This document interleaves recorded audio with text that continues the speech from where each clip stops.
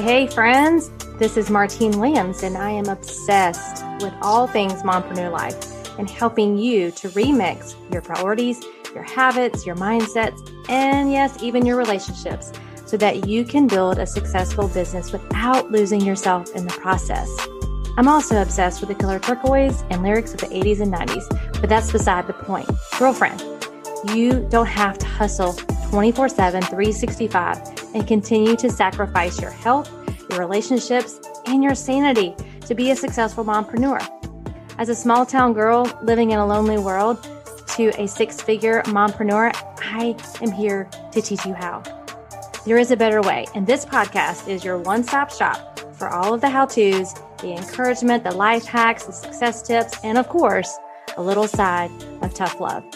This is the Mompreneur Life Remixed podcast. So let's do this.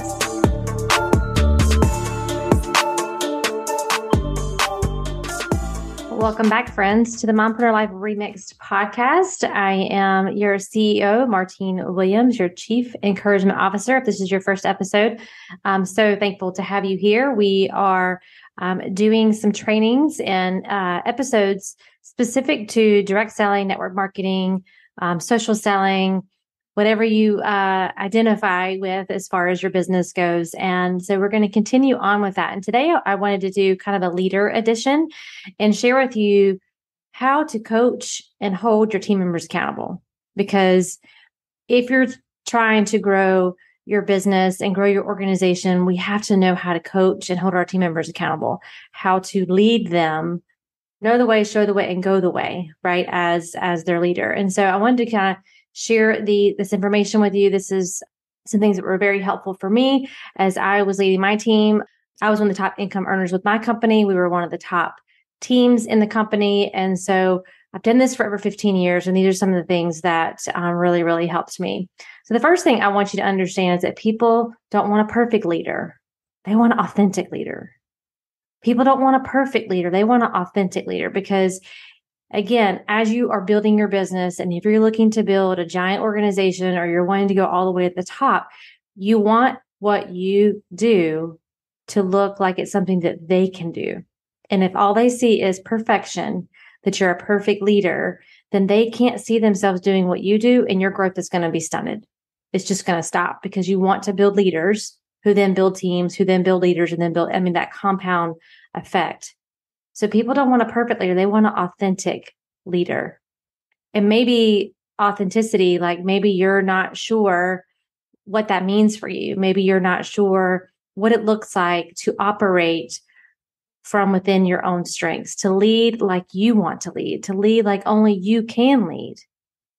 And if you're like, yes, that's me, I'd love for you to send me a DM on Instagram at Martine31Williams, because I'm pretty excited about some mentorships that are going to be opening up for mompreneurs to really help you to illuminate your strengths of your personality so that you can eliminate perfection. You can eliminate confusion, frustration, comparison, all the things that goes into being a business owner and not being able to play to your strengths because you're not really sure what they are. Or maybe you kind of know, but you're not sure how to utilize them to optimize your performance. So shoot me a DM and let's chat. So what is a coach? A coach is someone who can come alongside you and correct you without criticizing you in a way that is negative.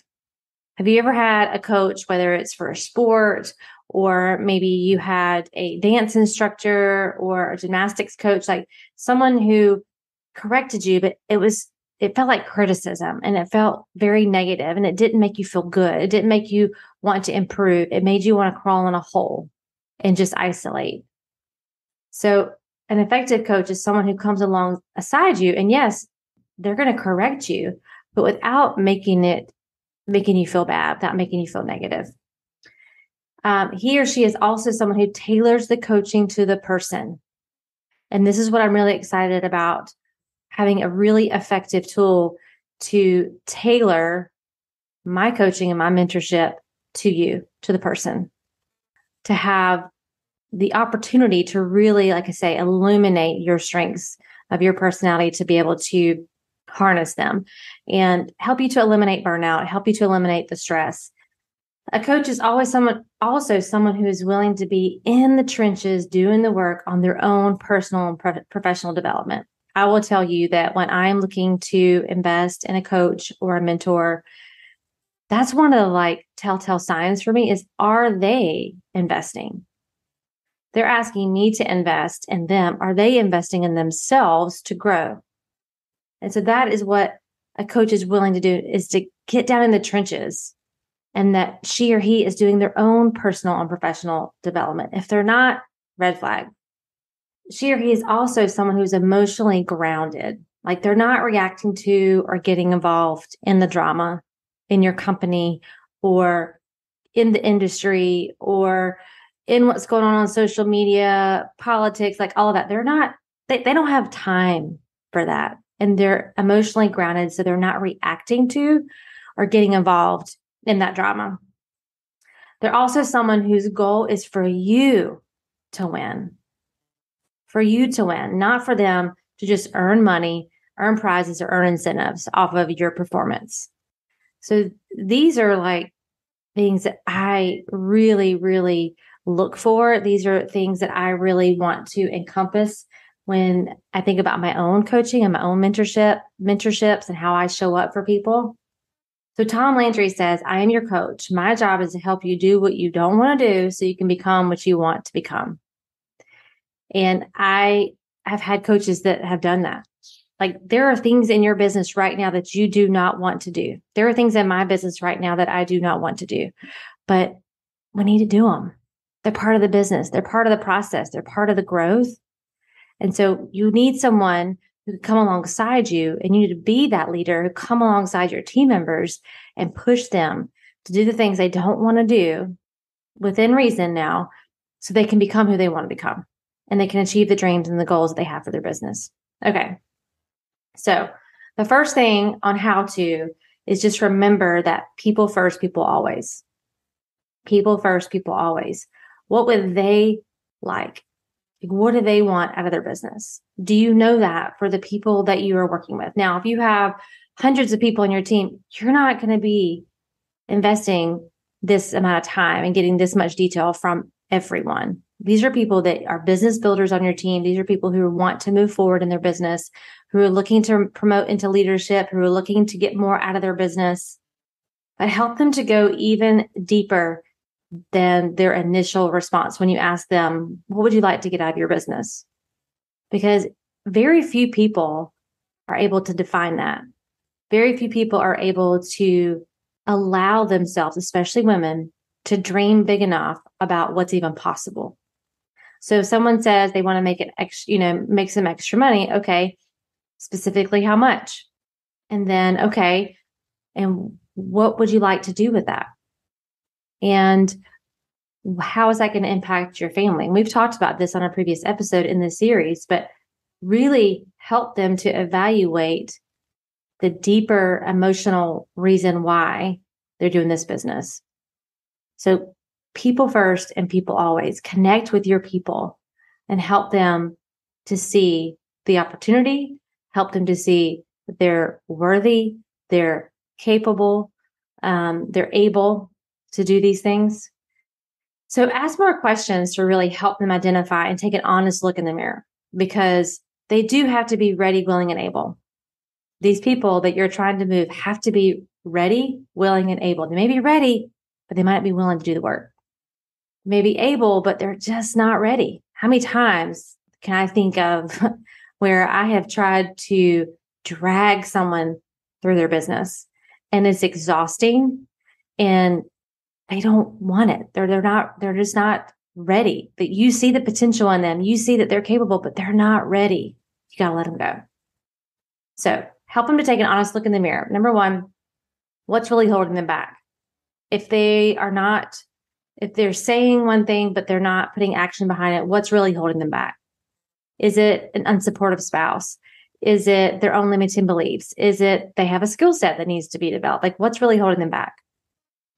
Another question, again, why are they in the business? A really great question is, how do they define success? Again, people first, people always. So how do they define success? Not how do you define success for your team? That's important. But to inspire action, we have to help them to define what their success looks like. What needs to be in place for them to achieve that? What needs to be removed?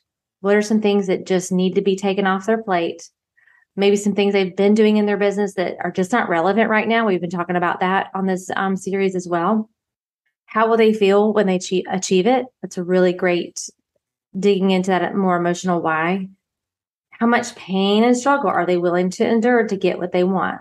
Now, this isn't necessarily mean physical pain, but there are going to be some uncomfortable things that are going to be required, right? They're going to have to stretch themselves a little bit to reach the level that they're wanting to reach. So how are they ready, willing, and able to endure those uncomfortable moments to get what they want?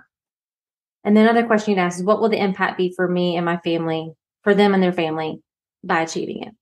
So those are just some really great questions to kind of get a pulse check on the people that you're working with. So you can really determine, is this someone that deserves my time? And that sounds selfish. Some of you are going to think, well, everybody deserves my time. And I'm here to tell you they don't. And that's not being ugly. That is just the truth. There will be people that say they want things, but they're not willing to put in the work to do it.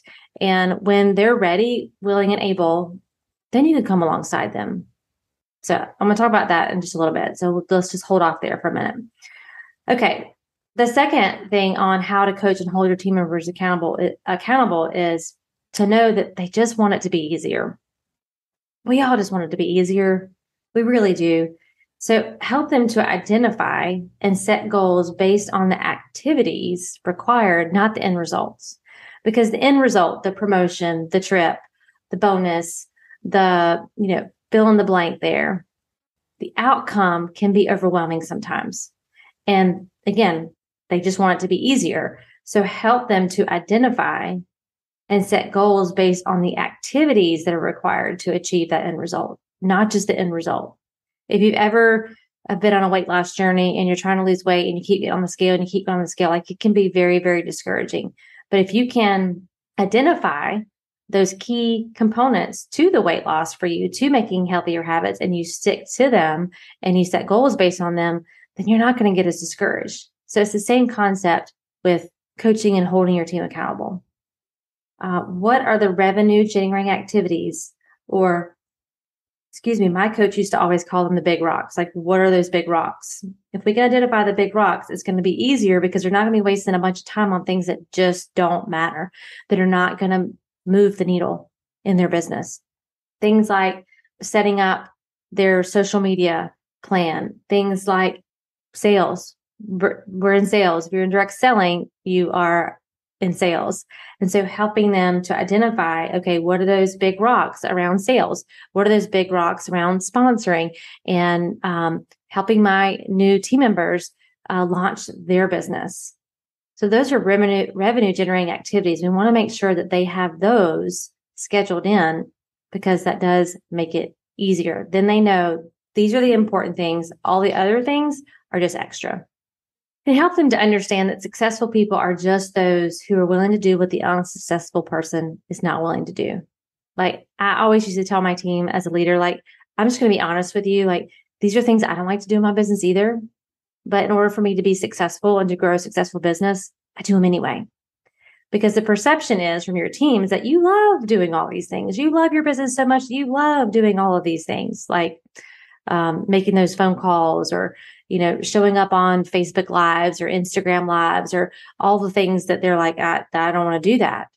So be relatable, be authentic. Remember, they don't want perfection. They want authentic. So help them to understand that the difference between you and them is not, necessarily that you enjoy doing these things. You're just willing to do them because you have your eyes set on the goal, the end goal.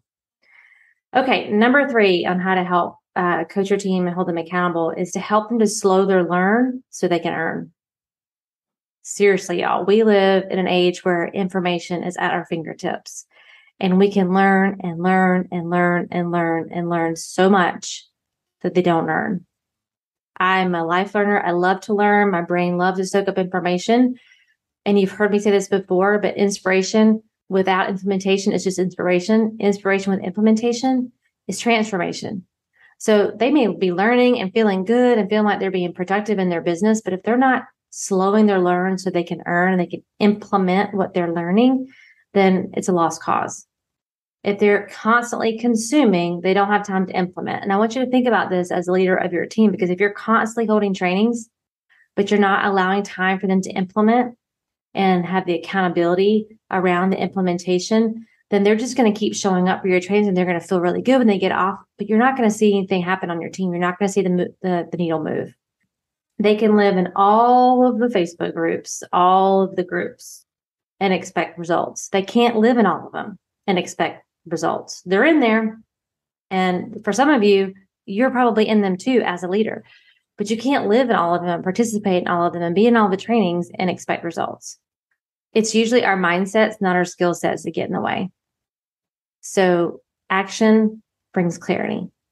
Action brings clarity. Help them to take consistent, messy, imperfect action towards the plan, towards the goal.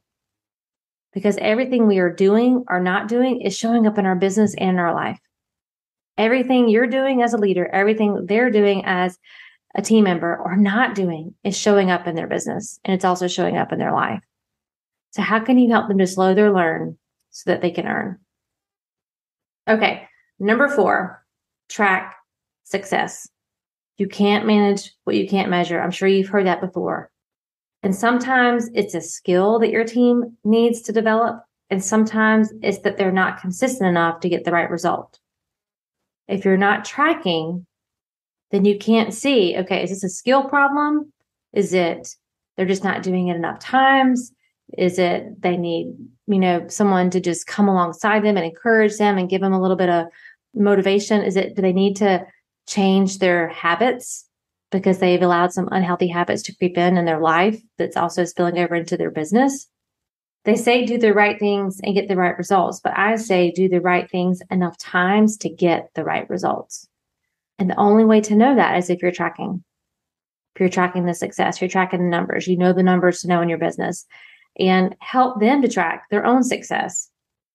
You may have like a monthly tracker that you use for your business to track those KPIs in their business, and you're tracking your team's KPIs as well. Maybe you offer like a skills assessment sheet quarterly to your team to kind of see, okay, how do they see themselves and their skill sets? But you have to get a good pulse check on your team consistently to know where are we at. And if we're not tracking it, then we can't impact it if we don't know where our team is at. So that is super helpful. And the numbers will tell you what's going on 9 times out of 10. You can look at the numbers and it can totally guide your coaching calls, your mentorship calls, your team trainings, because you'll be able to see what's really happening on your team. So you know how to impact that and do a whole training around the area that you see as a weakness as a team. That's leadership. That's showing up and putting people first. That's showing up and coaching and holding them accountable. Okay. And the last one is communicate accountability weekly. Again, these are for the people, the business builders who are wanting to grow a business. This is not this person that comes in and, sells something once every 6 months or once every 3 months just to keep her active status. These are people who are showing up for the trainings. These are the people who the numbers are showing you that they want to work the business, or they have verbally told you they want to work the business. Communicate accountability weekly. You can use things like Voxer. You can use Marco Polo. You can use Facebook Messenger, Instagram DMs. I think it's very helpful for them to hear your voice and for you to hear theirs, so that you can kind of convey the tone of what they're saying. And they can hear your heart and your excitement for their business and helping them to do the hard things that you're asking them to do. You can ask them things like, what are you celebrating? Or, what is challenging you right now? And then always, always, always give them a call to action in between calls, in between communications, so that you're keeping the momentum going. Things that are in motion tend to stay in motion. If they stop moving, if they stop showing up to the calls, if they stop showing, working their business, it's really hard to get them to start back again. So keep the momentum going by giving them a call to action. It doesn't have to be difficult. It doesn't even have to be business, but it could be go listen to Martine's Mompreneur Life Remix podcast, shameless plug, to get some encouragement today, to get some tips today on your business. Go back and look through her episodes. Maybe you need to hear her story, and that's going to inspire you to act. So it doesn't have to be go make 10 calls until you get, or go make 100 calls until you get your yes, that kind of thing. It could be as simple as sharing a book, sharing a scripture, sharing, a podcast or something that you listen to that would be helpful to them. But remember, they don't want a perfect leader. They want an authentic leader. And I'm going to end with this. Not everyone needs a coach, but everyone needs connection. Not everyone needs a coach, but everyone needs connection. So for those on your team who don't deserve your one-on-one attention, don't deserve, because they're just not ready and they're not willing and they're not able, they still want to feel connection. So you still are going to be communicating with these team members. You're just not going to be giving them your undivided one-to-one attention. So you'll be still doing like your newsletters or your team meetings or rallies or whatever you want to call them. You're still going to be communicating with your team as a whole, but not everyone needs a coach and not everybody wants a coach. And you have to learn to match effort for effort. And I'm going to say this, and I really want you to listen. Stop chasing people who don't want to get caught. Stop chasing people on your team who don't want to get caught. It's hard, especially when you see their potential. You see what they could do for their family, but you got to stop chasing people who don't want to get caught. It's exhausting. You will burn out and you will lose your joy for leadership. So I hope that this gave you something to think about on how to coach. Sometimes that can be overwhelming to think about coaching a team. Maybe you're not building a team because you're so afraid that you don't know how to do it or that you're not ready. Ready is a lie. Ready is a decision, not a feeling. I can't tell you there's ever been a time I have felt ready, but I decided to be ready. And I decided to do what I could do with the information I had at the time to prepare for whatever that thing is. And by you listening to this podcast today, you are a little more prepared than you were before you came on to coach and hold your teams accountable. And I'll end with this again. People don't want a perfect leader. Your team doesn't want a perfect leader. They want an authentic leader. So go and be you, be your best you. If there's anything I can do to help you to illuminate those things about you, that make you, that make you super special, just send me a DM on Instagram. But always know that I'm believing in you always. Well, that's a wrap, friends, for this week's episode of the Mompreneur Life Remixed podcast. Thank you so much for listening and for following the show. It means so much to me. And listen, friend, sharing is caring. So if you loved this episode and thought of some fellow mompreneurs who could benefit, send them the link. Share this episode or take a screenshot and head on over to Instagram and share and tag me at Martine31Williams. We are connected on Instagram, right? It's where you will get all the fun behind the scenes of my life and business as a mompreneur. Until next time, know that I am believing in you always.